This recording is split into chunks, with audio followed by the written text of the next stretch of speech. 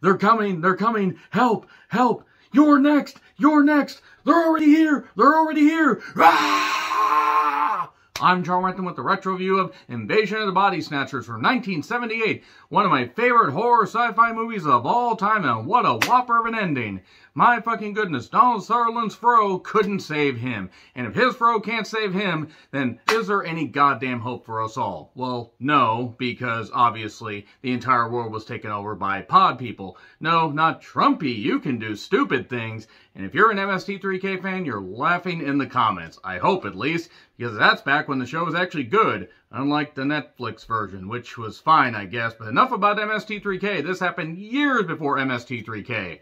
And as a remake of Invasion of the Body Snatchers from 1956. I know. A movie called Invasion of the Body Snatchers being a remake of a movie that was called Invasion of the Body Snatchers a number of years ago. It's just so weird. The movie is really goddamn good. I mean, sure, there are silly things about it, like the fact that everybody should have been able to tell who the fucking villains were, and the fact that everybody should have been able to tell, hey, Leonard Nimoy, he seems a little bit off. There's something a little bit off about this psychiatrist. Something really, really off. Oh yeah, it's obvious that he is one. I mean, if you can't guess that, sorry, the movie's been out for 40 plus years, and I'm just going to spoil pretty much everything while having some fun. This was directed by Philip Kaufman, who did The Right Stuff. Wait, wrong. White Stuff. And Quills. Yeah, he did Quills. That's a little bit weird. It's also written by W.D. Richter, which sounds like a name way too snooty to be doing a film like this. And also the novel was by Jack Finney, not any relation to Albert Finney. Or possibly, I'm not sure. The cast, such as it is, had Donald Sutherland as Matthew, and Brooke Adams as Elizabeth, who looked fucking great here. Especially in one scene near the end, I was like, holy fucking shit. Anyway, I haven't seen this movie in a number of years, and there's a lot I remembered, and some I didn't. The boobies at the end, that was really nice. So, Jeff Goldblum was also in this. Must go faster, must go faster, must go faster. It's hard to believe how long he's been in movies. I mean, to think that this was one of his bigger roles, at least early on in his career. I mean, he had been in other stuff before, but to think this was one of his bigger roles and was not the only sci-fi horror movie that he would be in, well, before 1990 came along when he was in The Fly, which was a sci-fi horror movie, and was horrifying because Gina Davis took fucking forever to shoot him. Good God, you stupid twat. Should I retro review The Fly? Answers in the comments, please. Veronica Cartwright was in this. Younger sister, well, she was the sister of Angela Cartwright. And Leonard Nimoy. He traded in his Vulcan ears for Vulcan sideburns. Seriously, those fucking sideburns were insane. So, Art Hindle, Layla Goldini, Kevin McCarthy, and Don Siegel, and other. Robert Duvall had a cameo as a priest swinging on a swing near some kids. There was another hidden movie there, and this movie took place in San Francisco. They left their heart and their pods in San Francisco. And honestly, this is one of the best horror remakes ever. Honestly, fucking ever. One of the best horror sci-fi movies I've ever fucking seen. Yes, there are others that have, that came along before this.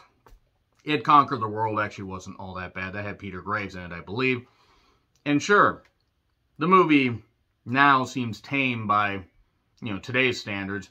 But there are certain things that hold up, like the feeling of dread that no matter what you fucking do, the world is fucked, and there's nothing you can fucking do about it. So, strange seeds come on the goddamn solar winds. They're just carried all over and no, strange seeds, space seeds, space seeds. And then they come to our world and they insert themselves into our plant life and create little pods and little flowers that people take, and then they get assumed into the pod people world. Because we as a human race are not very smart. Oh, this looks pretty cool to sniff. I don't know anything about it. Snort. That's how the cocaine epidemic started, and is still continuing. Shrieking, Tony Khan, and Herb Abrams noises. If you are not a wrestling fan, you have no fucking idea what I'm talking about. And they take over San Francisco one by damn one. Man, the pod people, maybe they just want to fucking lower the goddamn rent and housing prices in San Francisco, assuming they were that high in 1978. I don't know. I just know apparently they're really high now. So we get the foreboding synth music that is foreboding and also synth throughout the opening credits. And we just see a lot of rain, all the rain in the goddamn world. Not a little Wayne, a lot of Wayne. So, the pods are there, people pick them, people do that, and they get assumed into the pods. Pretty much the end of the story right there. Let's go through the movie, not scene by scene, but bit by bit. Man, people were stupid in this.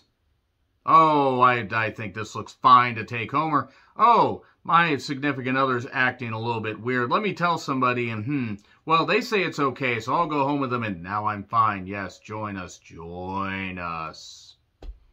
Kind of a metaphor for how politics is going right now, in all honesty. So, Matthew, he works for the health department. Donald Sutherland, with that huge fro, works for the health department. And he inspects a French restaurant, and he says, this is a rat turd. No, it's a caper.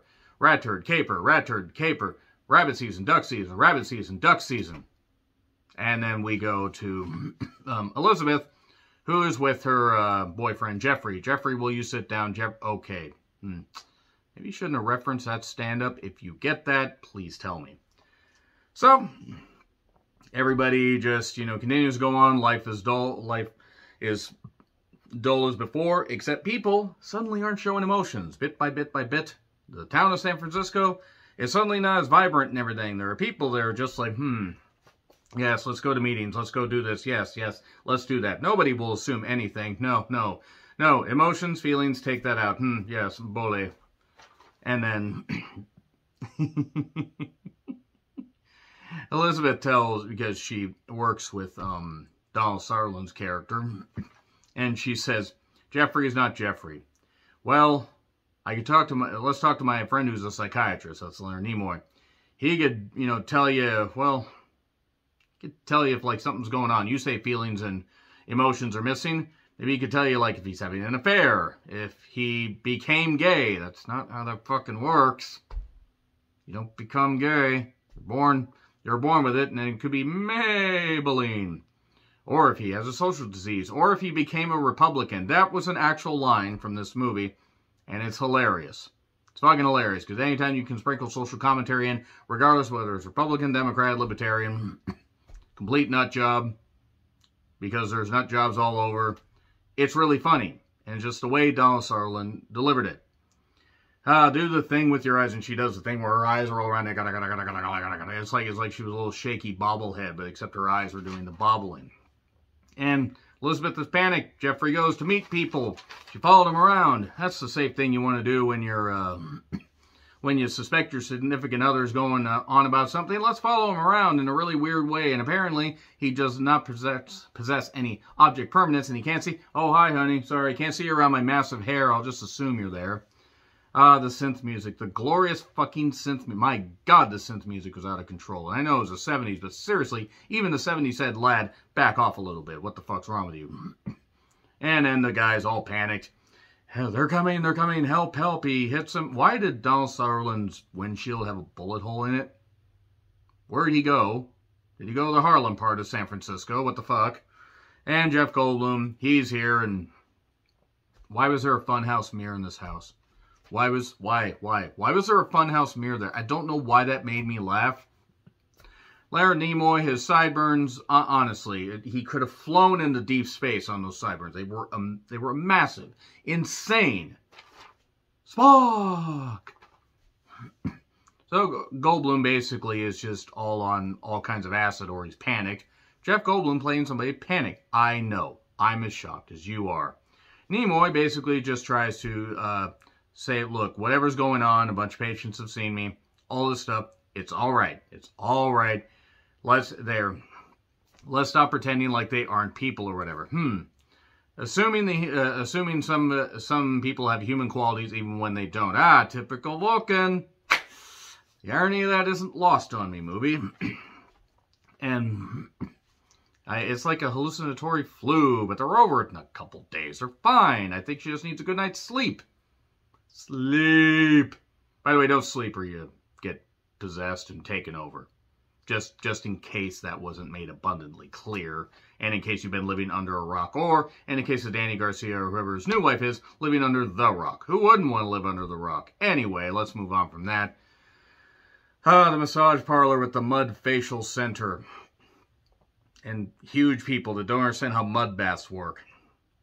doesn't look relaxing to me. This is where Veronica Cartwright comes in, Nancy. There's no Sid in this. That is very disappointing because there's no Sid and Nancy. Oh, girl feels so fancy. Just so, well, let's move on from that. Don't sleep. I know just what you're thinking. Oh, there's no doubt I'm being taken over by an alien curse. So, there's this. And Jeffrey's all panicked. It's Jeffrey O'Clock, motherfuckers. Elizabeth is sleeping. And that's why, and you never want to go out, especially in San Francisco, because in the 70s, it was Night of the Sutherlands, and they would break into your house. That's why you always board up your windows. It's like Night of the Living Dead, only with more hair and less emotion somehow. A lot of bug eyes, though. Camera work is fucking phenomenal, but very, very jarring. It's like, let me just zoom in like this. Kind of reminded me of that movie Possession from 1981 that they need to fucking release on Blu-ray. They need to. I need to have that fucking movie. I'm going to buy that movie if it's on Blu-ray. I don't care how much it is. So, Sutherland gets Elizabeth. There's this plant-based version growing in this greenhouse that's right next to her fucking room for some reason. And he takes her out She's still asleep or whatever, but to get her out before anything bad happens. I see. Donald Sutherland can take a sleeping woman out of her apartment and is put on film. I do it, and suddenly I'm kicked out of the city. But nevertheless, I can't talk about that until the cases are settled. We hear screeching. Ah! I can't do the screeching because I don't want to kill my throat that much, even though I kind of already have with all the videos I've done. And they have to figure out they have to band together, like Jeff Goldblum's character and Veronica Cartwright's character. And they tell Leonard Nimoy all this stuff. All this stuff, people are being duplicated. No, people aren't being duplicated. But let's say I believe you. Let's say I believe you. I mean, then how in the world would nobody else notice?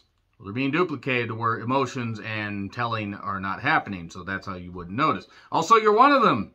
You fucking idiot. How the fuck did nobody notice this? He talks to Donald Sutherland, talks to Matthew, and says, what do you want to do? Let's get a hold of everybody. Everybody. Just get everybody on the goddamn phone. It's going to be a goddamn conference call, and we're going to get this fixed. Payphones. God damn, I remember payphones. Payphones are fucking wild. I think there are maybe 3 payphones in the city, if that. And it took him forever to figure out, hey, it's in the flowers. We probably shouldn't sniff these strange flowers that nobody has seen and nobody has studied. We're not a very smart race. We could get taken down by simply anything. Just like the aliens in War of the Worlds could get taken down by the common cold. Because apparently Dayquil does not exist on any other planet but ours. And the camera work is all panicked and they follow around Donald Sutherland and all this weird stuff's happening. And then, of course, he falls asleep. Everybody else falls asleep that's banded together. And then these bodies start growing. These bodies start coming out of these pods and everything. It's the second biggest amount of, pocket pod bodies that I have seen on the internet. You don't want to know about the first. Always delete your search history. And then Donald Sutherland just has to get woken up by the panicked Nancy. Because Sid's not around. At least there's nobody named Sam because they didn't make the pants too long. And they kept falling asleep, and then they were just like, oh, we can't fall asleep, let's just keep staying awake. Every human being can stay awake forever as long as you're chemically enhanced, and since this was the 70s, that shit should have been on every street corner, just like every lady of the evening should have been on every street corner. Enough about that. The policemen are in on it. What? Everybody's in on it. I know. I'm shocked. Quick, everybody do every dumb decision in the world. Just keep doing dumb decisions. Keep doing dumb shit. The shrieking synth noises, they get chased. Jeff Goldblum says, I'm going to go over here and distract them. Nancy, you stay here. And you go with them. Why? Why the fuck not? And Nancy panics and runs. So Matthew and Elizabeth get on one of the delivery trucks and they find out, oh my God, it's like we're on this pod truck and we have no idea what's going on. All these pods are getting loaded. All these pods. That's a lot of pods. I don't think that they need that many pods. You have enough pods. Very nice pod collection. You can stop podding right now. No, I don't think you need to put an attic there to store your pods. And Slaughter the pods. Just kill the pods. Kill all this stuff. Break it. We should have totally tried this about 1,000 shrieking people ago. And then there's big hair kissing between Elizabeth and Matthew. And don't worry, you're being captured, but nothing changes. You'll be born into an untroubled world without feelings or emotions. We, came from a dying world. We travel from planet to planet. We're carried by the solar winds. We adapt. We survive. This is Larry Nimoy talking, by the way. And they somehow managed to overpower him and Jeff Goldblum. They trap Larry Nimoy in the freezer. Quick, open the freezer. It's over there. Oh, the freezer's behind the door of the freezer. I never would have fucking guessed. Thank you very much. They get in a delivery truck and get taken to the particular pod area. And, of course, the pods are here because the Doofenshmirtz wants to take over the entire pod state area. Any Phineas and Ferb fans, please let me know if you got that. So, all these pods are being created in a factory. And then Elizabeth falls asleep in the grass, as you do. And, well, these pods, by the way, are delivered to your door in 24 hours or less, or they're free to shriek at you until you take them into your house.